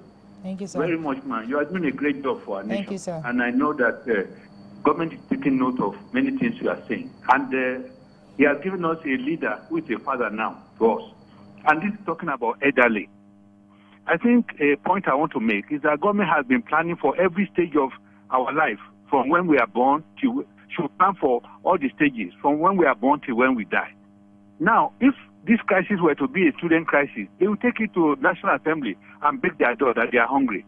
But these elderly people of 70 years and above, they cannot do that. And that's why they are putting their heads together to fight. So what government should do in any restructuring that will come is to plan for these 70-year-old and above. You know, there should be a specific plan in the Constitution that gives them access to resources of Nigeria so that they don't need to even depend on their children. So by doing that, we are relieving the burden on the people who are having... Thank you so much, Dr. That's an important point you forgot to mention, that the truth that other countries, there's plans for older people. I think it's Medicaid in the US or something like that, or Medicare, where they actually help old people and you get certain stipends every month. So those are part of the insurance that the country, social security, a country should provide for its citizens. So you're absolutely correct. That's where we have the proper structure in place, the proper system in place to protect old people so they don't have to depend on their children. Going back to the topic we're talking about, this woman also in that story, she didn't go about it well. In the story, she said it was revealed to her at a spiritual house that this was happening. She says she acts dance around the house, and her daughter that she's trying to dress up to go out also acts dance. So she went for spiritual prayers, and they told her to do a certain thing, and she would dream, and that her daughter will also reveal some things to her, which was then how she found out her husband was doing this. So she's not going about it truly well. But the part I want to deal with is the part where she said the daughter also said the man was making acknowledge what happened to her. So she's now threatening to kill him, that she's gathering evidences. At this point, you work with the right people. The police. If, for instance, through the day Lagos, she will just be at the DSVA because it's possible that he drugs her. That's why she accidents. It's also possible that he drugs the girl to have sex with the girl. So if you take them, there will still be residue of such process in her bloodstream. Mirabel Center, they do that. When they do their psychosocial support, they take everything. So if it is an inducement through drugs or something, they deal with it. They gather the right evidence. Because if you now approach a court, this man will just get away with it. He will walk free with this kind of attitude of if you can't come to court and rely on spiritual dreams to prove this. You know, so she's just not doing things well for me in the story. And I think the pity party is unnecessary. She sounds educated enough. I'm sure she's emotionally broken at this time. But it is time to pick yourself up and find justice the right way. So when you say fine, let's work it as justice. So God forbid today you find out, a woman finds out her husband is sleeping with, and you're not in Lagos. Lagos, we know go to where to. Now, other communities outside Lagos where there might not be a proper system in place, what should a woman do? Okay, so NAPTIP is in every state. NAPTIP is also one of the agencies that do this. So go to the nearest police station.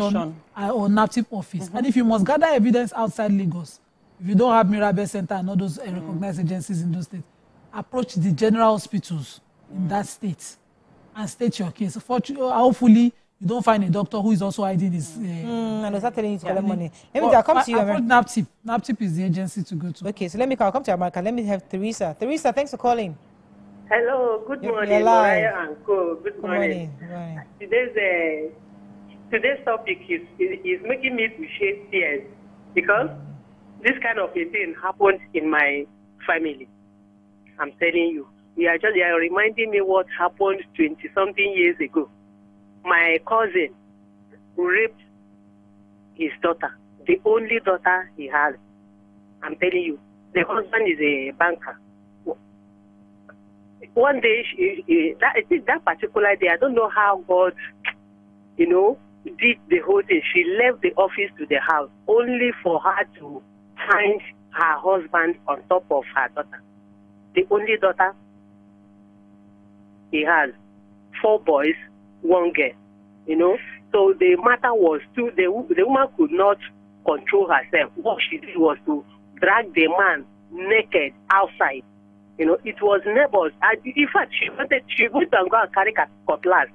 She wanted to kill his husband instantly. People gathered and they were able to rescue the man from her. At the end of it all, so this man was taken to a church where they gathered and at least get some cloth for him to put on. The information reached home. They were living at Port Harcourt by then. The information now reached home. The mother his mother was alive by then. His mother don't know what happened to the man eventually. What happened to the man eventually? The thing is that the matter up till now, the trauma is still in him. The thing is just disturbing him because the wife said he can never smell our family again, no matter what. Okay. He can never smell. And the wife, even as tomorrow, the wife is still waiting for this man to enter that family again. But the girl has gone. She has gotten married. I know her about the sons and everybody is doing well. But that trauma is still disturbing the wife up till now. Thank you very much. So it's sad, and like you said that they are not still going to say, okay, he needs deliverance and everything. Instead of handling the issue, in the right way. But then everything, like when that lady was busy being angry and talking about Juju and everything, I didn't hear her say that she took her child to hospital. You need to go and check what's going on with the child. Thank you. STDs, pregnancy, psychological therapy. You need to focus on that first. Thank you. Do you understand? That's after calling the police for us, and then make sure that child is okay, because psychologically, that child is damaged for life. Before calling police for your husband, your child should be your 100% priority. The successful rape case I have seen and handled is the one where the mother prioritized the child over everybody else. Yes. She took that girl, the day the girl called home and said, I have just She took her daughter straight to Mirabel. All the psychosis, she went there religiously, till the girl got all of the treatment, all samples taken, and then they approached for arrest the man that did it, and then they went on. Police case started 3 months after, but the immediate thing was the girl's care. She was put on anti-something drugs to prevent HIV and any sexually transmitted disease, and that drug particularly made her sick, so sick that she wanted to skip a day, and it was supposed to be for about 21 days of use of that drug. The mother insisted that she finished it. The girl was thoroughly taken care of. So when we went for the prosecution, it was like this. Like this. They got a conviction. But if you prioritize, if you're angry or too angry, but I like what this caller said, her sister, her cousin did. You know, when you cover it up and you first close the door, the perpetrator, you have licensed him for life. You do another one. Exactly. But you see that public disgrace, even though it was 20 years ago, that was the way traditionally things were handled. If you find an you throw the shame away, drag him outside, make it a case. So you have shamed him. That's one. They will tag him. I know where I'm from. They start to call him that man that there's the way they used to use. But they took him to church eventually because that's their interpretation that he's possessed. They made it open. They made it open so that girl might no longer be such a victim in her life again. She received assurance from her parents and her community. So thank you for the word assurance, because some parents, some people that are just very, very, I don't want to. I'm trying to find the right word. I don't want to say laid back, but some parents don't like that exposure. They don't want. They have a big name. They don't want people adding it to them. That XYZ's daughter was raped too. It was her father that touched her. So because of that, they are very, very careful in coming to a miracle center or coming to me, please, I need help. So sometimes the child needs an assurance on however you take. So aside from you trying to protect your name and identity, what your child is seeing, observing is even more crucial, because it will help her in future to help her dignity as a person. Okay, I was not raped because I allowed it. I was raped because the other person was the guilty party. But when you make it look as if it's all about a family name, protecting, what you are doing is damaging the child for life. And I like you're correct. That first question from the mother, that how did you go? How did you dress? Yes. Mothers do that. Say, how did you sleep? How did you kinikon? That kind of questions could kill the confidence of the child to want to pull through. Then if the child is sharing something with you, especially those of us who have daughters and their children decide to share something with you and they expect you to keep it private for them, you have to continue to reassure that if I'm going public with this, it's for your best interest. You must start from that point so that she doesn't feel betrayed. We've seen cases where young girls will come and then tell their mother that it never happened. That I don't know what my mom is saying. That's worse. The girl will open hand and say, I don't know what my mom is saying.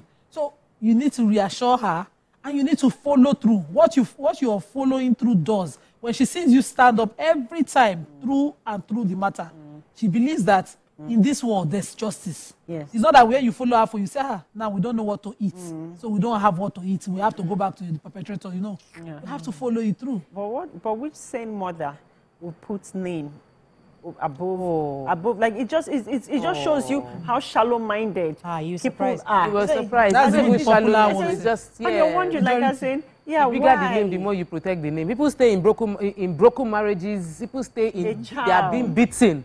A child being molested, and as in your own is named. Let's take the comments on social media as we continue. Don't know why I was. Good morning. Hello, I have a call from Stanley. Stanley, thanks for calling. You're live. Hello, Mariah. Good morning. Good morning, Stanley. Yeah, you're doing well with your crew. Happy Easter. Happy Easter to you. Yeah, you see this issue. You are treating this morning is very, very important. You see, let me tell you, some of these problems are due to sometimes negligence, and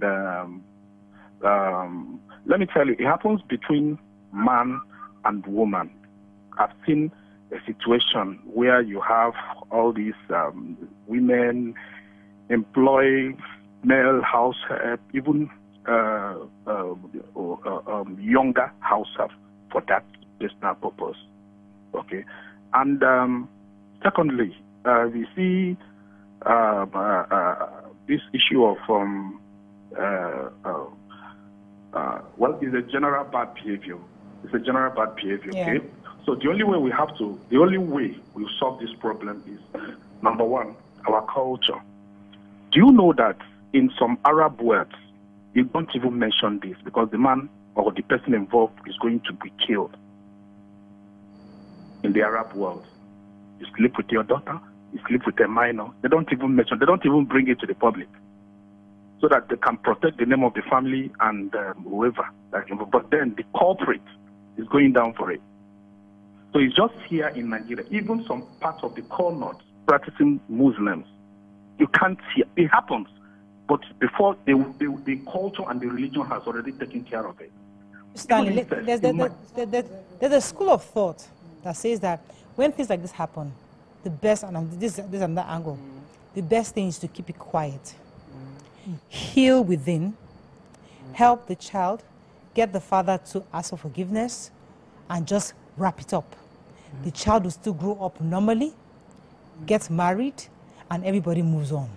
The father will be sorry that it's westernization that makes us bring it out to the fore. And when you bring it out to the fore, it brings more shame, it brings more depression, it brings more frustration to the family, and that's what causes the problem. Because when you are enlightened, you feel like, oh, I must speak my mind, I must share my truth. But how other people have found a way to handle this? Let's cover it up. I believe that priority should be placed on the mental health of the child, because many people never recover from that. What you see, the facade outside is like it's okay, but the person actually, in most cases, are not okay. Yeah, but you don't know the person is not okay until the person is an adult. Yes. As a child, the child might become brilliant in school because it happened to her when she was 3-4 years old. Yes. She might not even know. And we need to also, like I said, we don't hear stories of these things. Yeah. And if we don't hear stories, we cannot draw up example. We don't have data to judge how it works out, to reference. But what we know is that if a child is molested, even without being a family member, it has long-term, even when they repress the memory, even when they don't remember, it has long-term psychological effect on the child. Now putting a situation where the child is molested by a family member, a trusted person, it's a worse scenario. They have a trigger every time they see that person. There needs to be conversation on how to ensure that child is mentally debriefed through a psychologist. So that's a modern day healing. But let me come to back. Okay, so you made the comment here. You said then they will heal within. Then the father will apologize. Yes. Then the father is sorry. How about a situation whereby the father is not sorry? The father does not apologize, and he's still claiming I'm the man and the man. How dare you say that? And then tomorrow again, he goes again to continue molesting the child. What then happens in that situation? Will you keep covering it up and continue to heal within? No, if you cover it up. There was one that broke these blogs. She survived her mom, but her dad decided to sleep with her. The day the girl, and cover it up was the method because she didn't have help. The day she decided that Daddy, I don't want to, he withdrew her school fees, everything. She came online to beg for money for school, house, and for her to complete because it was in a private university, and he compelled that she either continues or he doesn't pay her fees. So the cover it up doesn't work. It has to be when you center it around the family name and all of that. Those are the unimportant things. Family name, after a while, some family name. Now that picking go rebelliously destroy the name because you people did not put me first. You can't sacrifice any child over family name. Let me take this call from Kingsley. Thanks for calling, Kingsley. Yeah, good morning. How are you? Morning, sir. How can you cover a shameful and evil things up? It's not good. Honestly, it's like meeting your wife, flirting, or having an evidence that your wife messed up, or you had a red-handed, you got your wife with a man. How can you cover it up? It's like as if you killed somebody, you go to jail. The family may forgive you. The husband may forgive. The wife may forgive. But the landlord cannot, the land or the woman cannot forgive you. So 90 or 100% issue of this to expose and inform everybody that look at what is happening, look at what is happening. How can you cover a shameful thing that a man that climbed on a daughter or you see your, let's assume you see your wife or you see your husband red-handed inside the bedroom. No, cancer is no. We need to expose it. Forget about the trauma. Forget about this. Okay, look at what the last caller says. The girl later married. Call the shameful thing, call the bad thing a bad thing. Thank you very much. Thank you very much, Kingsley. Let's take a few comments on social media. Someone says, even wealthy women don't leave their abusive husbands. Fiona says, yes, NAPTIP helped my friend when her husband was sleeping with her 3 daughters, all less than 7 years old. Oh, my Lord. Before our eyes. That's not normal. No, it says even wealthy women don't leave their husbands. So it's not about names sometimes. It's not about name. It's not about being independent. Yes. It's about the society. You know, I think I've shared this story with you guys before. We were talking about the trauma. You know, I mean, sometimes you look at the good sides of. I had a car accident in the US, and that accident, part of my memories, the doctor told me that for life, it's gone for life because I shook my brain. So he told me that there are some parts that will come back over the years, others are gone for life. So when I moved back home, I will never forget that party. I shared it before. I went to a party at the Obus Palace back then. And it was a gathering, family members were there. And there was this particular guy. I know the face. I know this man. I don't remember his name, but I just started shaking. He was looking at me, he wanted to come and greet me, and as he was approaching me, I was practically shaking. I was not trying to find in my memory, like, what is it about this guy? I couldn't find it. But I was literally shaking when this guy was coming close to me. And the guy was looking, he had this sheepish way of looking at me, oh, she's all grown up now, that kind of look. And he was coming to come and say hello. And as he came, I couldn't even respond. So these things, but see, the point I was trying to make is that what you don't know won't hurt you. Might not hurt you. Well, it might not hurt you. Because I'm just trying to look at the other side of the conversation. So you are molested at 4 or 5 years old, and maybe your mother found out and just got the guy arrested, whatever, and find a way to help you out of it. But you as a child now grow up, and society not telling me, that thing that happened to you. Imagine if you had no memory of it. Maybe you still live a normal life. It's not possible. No, it's not possible. It's not possible. There is always, as in when repressed memory still influences your decisions in real time. The repressed memory, the one you're not conscious of, your subconscious still reacts. You will not know why you're doing what you're doing, but the actions of the past play and have effects on what you do in the present. Aside from that is the fact that when you don't call out, when you cover up, another person gets abused. Why do we talk about this thing? If one person gets raped and you cover up, 6 others, 10 others will get raped because you do not say anything. Your silence is exposing many others to the same shame. That's why the developed country had to create a directory, or what they call that stuff. Yes. That every sexual offender had a sexual offenders record, because they realized that sexual offenders are not one-off. In most cases, the boy probably had raped the sister and did not say anything. Then now he's raping his daughter.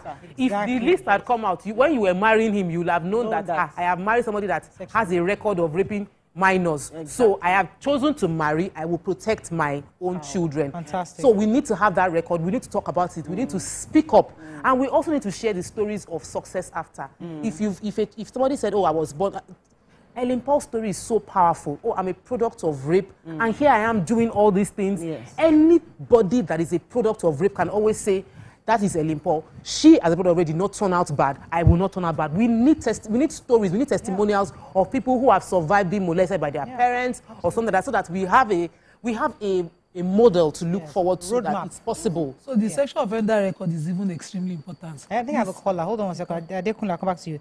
Adekunle, thanks for calling. Oh, lost that call. Sorry, Adekunle. You can vet anybody at all, especially coming close person that will be working closely with you and family. I think Governor Fayemi also had one in Ekiti also. Yes, it started with Lagos under BRF's government, and then the records have moved. NAPTIP now keeps a national record of sexual offenders. You can just check anybody's name, and with this new our NIN number. Yes. You don't want to be a sexual offender. No. Your number, you just be there. Record. Yes, you'll be there. So I wanted to talk about those cases of women being shot by a gang of family members. So now this is not the husband, but the husband's brother. So there was a case where we had, I think it was on YourView, we had that call, was online, where a woman was being molested by her husband to shush over the brother who had raped his niece in his house. And he was saying, you want to destroy family, family is threatening her, everybody is threatening her. That's even the worst case. In the least, walk away with your child. This is saying here. It says if you can stay in an abusive marriage, if you can stay in an abusive marriage, you can stay with when your child is being molested by the father. It's one and the same process. Because if you can't love yourself enough to take yourself out, you cannot help your child. No. So these are things that you must know. You must be able to walk away. And it doesn't matter the status and living down arrangements. So yes, it might be a bigger house, bigger class and all of that. But you'll be willing to take the risk for the child. Because the children are watching. You're also nurturing children. So that the child understands that I don't give up and stay in any form of this kind of use. And for my children's sake, you model that child to model after you. Because you have stood up for her. Yeah. And let me add to what she said. You know that also psychologically, sometimes when someone goes through trauma and doesn't heal from it, most times they don't want to be that person. But sometimes they become that person as they get older, right? So we also need to look at that perspective that a child that was sexually abused and molested, most likely they might do the same thing. Do you understand? Especially in a situation whereby this was not properly dealt with. They didn't talk through it with the child, or the family covered it up for whatever reason. The child might start thinking, oh, this is the right thing, or maybe this is how things are, or this is the proper things that happen in certain families. So when I have a child, I can do the same. And the children become resentful to their parents, to both mother and father, for not even addressing. I'm surprised at this comment. Carl Michael says, I support covering it up because of the shame and stigma. But that woman must leave the marriage and leave that man. And a lot of reactions to him on YouTube about this stand. He says, I support covering it up, but the woman must leave the man and the marriage. Cover what? He says, because of the shame and stigma on the family. Who defines the family? Who defines what is shameful? It's not us, we human beings that determine what is shameful. Then we need to rewrite it. It's not shameful for you to leave your husband, especially if in that situation with raping your child. It's not a shame. The shame it's a thing of pride. The thing of pride. It's a thing of that I left for my sake of my child. You're strong enough. That you're strong woman. And what Tokwe said is really crucial because we're not saying it. We need to celebrate these women. We need to glorify them for the work, the audacity to live in that situation. And it's when we celebrate this kind of women that other women will understand that it is okay to move. Because sometimes I feel that not a lot of women are speaking. And that's one of the reasons why I wrote my book, because it was important for us to share real Nigerian stories. Many people, when they write their books, they gloss over, oh, I'm empowering women, I'm giving you the tools. That's nice. But sometimes it's your story that is more empowering. It's your real story that tells us that you have to walk the path that they are walking through. My son learned that he should not steal. He said that when he read the book, I got that I should not steal. That even though I don't get beaten, but the way Atiburaya wrote it. Yes, because when you share your stories, my book that talk about when I stole biscuits. You know, because one of the things why Sharon told me that she couldn't drop the book because what she was getting more meat and found stories from the things I said. So it's not so much about giving us the tools. They're great. They are great. But people need to learn from us. So more Nigerians, more women out there need to speak up. Our older women. Older women. Transgenerational conversations. Yes. And especially not just even about being molested, for everything. Even you find out that when women are sick or you have a certain ailment, they tell you hush it. If you talk about it, you might not have a husband, you might not, like, are you kidding me? Someone is sick, you need to speak about it, share your story, so that other people can be empowered, so that people can know that. You just don't even know where your herbalist is. Then everybody tells you, hush, hide. All that we hiding. People say now, if you hide private injuries, it's only you that will to kill. If you share it, you just might know somebody who has gone through it, who has the cure. I think on that note, we can end the show. Thank you, ladies. Happy Easter. We have to wrap up. Hope we left a few things as we have. Have a great day. See you tomorrow. Bye for now. Bye.